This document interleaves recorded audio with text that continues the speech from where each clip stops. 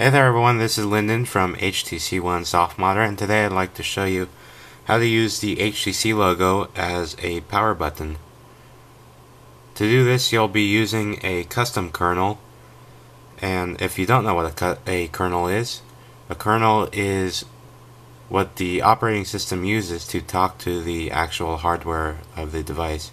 It's basically like a driver if you've ever used Windows. So to download the kernel, you'll have to go to XDA, and you can find the link in the full tutorial. And you'll want to place the zip file on your internal memory, on the internal storage. Once you've done that, you'll want to power off the device, and we'll have to go into recovery mode to install it.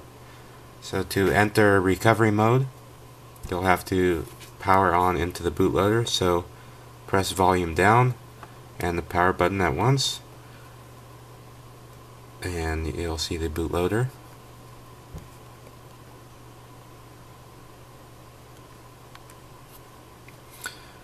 And then to get into recovery, press volume down once and then press power button.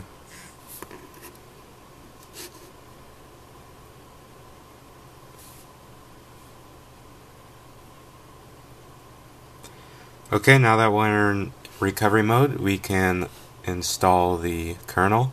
The first thing you want to do is run a backup, because kernels can cause a lot of issues with the operating system, and this one was developed only on the international HTC One, so it may or may not work with your device. Your mileage may vary. I am using a AT&T HTC One, and I have tested it and it does work. I have not tested it on any other devices, and it will not work with CDMA HTC Ones like the Verizon and Sprint model. So tap on backup to create a backup. You'll want to check off all the boxes: boot, cache, data, recovery, and system, and then just swipe to back them up. And once that's done, just tap on the home button, and then you're ready to install the kernel. So tap install, scroll to where you placed it. I recommend the root of the internal storage, just because it's easier to find. I have it down here at the bottom. The Team 7 Sense kernel 4.0.0 stable.zip. And then you'll see the installation screen. Swipe to confirm the flash, and it will start the Aroma installer now. The Aroma installer can be a little bit buggy, so make sure you go really slowly through the setup. So there's the welcome screen. Tap next. There's a change log, so you can see what has been changed in the versions. Just a quick requirement layout: you will have to have an unlocked bootloader and custom recovery, obviously.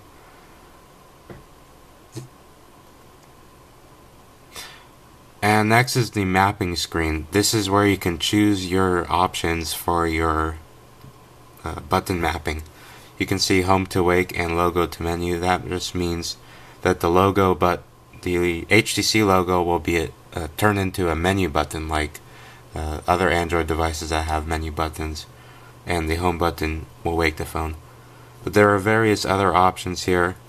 I personally like the logo to wake and logo to menu and logo to sleep long tap. What that means is that the logo will wake the device, it will turn the device off, or make the device sleep, just like the power button. And then if you tap it once, it will become a menu button. So I'm just going to select that one. In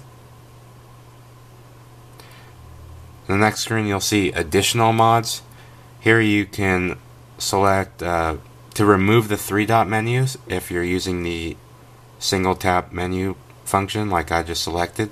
So you'll want to check that, otherwise you'll see the 3 dots at the bottom of the screen in certain apps, and you won't need that anymore because you can use the HTC logo as a menu button.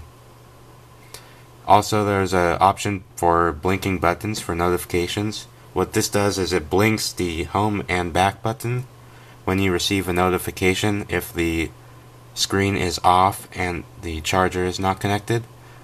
So it functions as a additional notification instead of the LED up top. So when you're done, tap next and next, and it will start installing.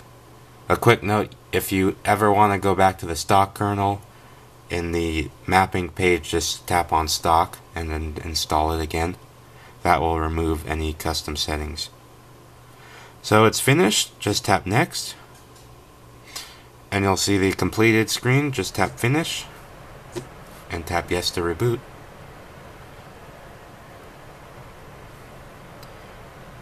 And I'll be back in a second once the phone is powered on. Okay, now that the phone has been powered on, you can see I'm in the lock screen, and I'm gonna just place my finger on the HTC logo and it should turn the screen off. So there, it turned off, and if you want to turn it back on again, you just hold your finger over the logo. It's kind of hard to do on a desk. There it goes, and that turns the screen on. Let me unlock it really quick.